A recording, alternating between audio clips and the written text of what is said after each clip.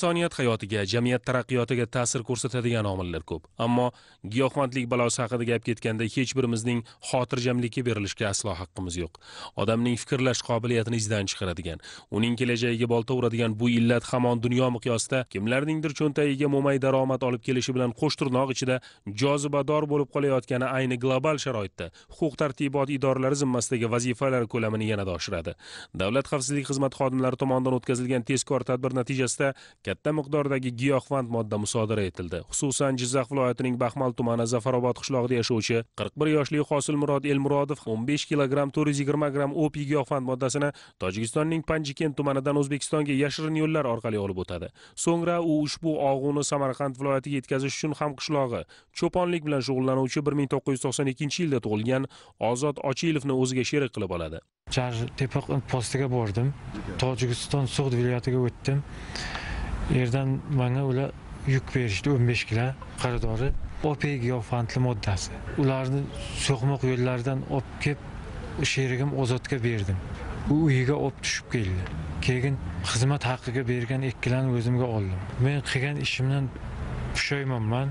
O'y xayoli tezroq katta daromad topish ilinjida bo'lgan Hosilmurod Elmurodov o'zining manfur ishiga Zafarobod qishlog'idagi 49-maktabda ona tili va adabiyoti fan o'qituvchisi bo'lib ishlovchi tug'ishgan akasini ham jalb qiladi. Ukam Tojikistonga o'tib kelgan vaqt Kildondan telefon qildiki, bozordan Kildondan olib ketasan deb. Mana shu narsani Ozod bilan Samarqandlik tanishimiz bor, shunga chiqarib berasiz deb. Keyin uni men Ozod bilan birgalikda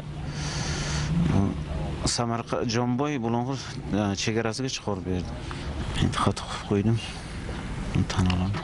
Shunday qilib, baxmallik narkokuryerlar tomonidan olib o'tilgan katta miqdordagi opii moddasining 13 kilogramm 280 grammi Samarqand viloyati Urgut tumani Chep qishlog'ida yashovchi 1990-yilda tug'ilgan Shukrullo Suvonovga yetkazib beriladi. O'z navbatida Shukrullo Suvonov opii moddasini o'zining Lasetti avtomashinasida Samarqand shahriga olib ketayotgan vaqtda ashyoviy dalillar bilan qo'lga olinadi. Shuningdek, tadbir davomida Hosilmurod Elmurodovning yashash manzili ko'zdan kechirilganda 2 kilogramm 140 gramm miqdorda opii giyohvandlik moddasi aniqlanib, xolislar ishtirokida rasmiylashtirib olindi. So'nggi pushaymon o'zingga dushman deyishgan. Ammo jinoyatga jazo muqarrarligi ham hayot haqiqati. Hozirda hibsga olingan ushbu shaxslarga nisbatan Jinoyat kodeksining tegishli moddalariga muvofiq jinoyat ishi qo'zg'atilib, tergov harakatlari olib borilmoqda.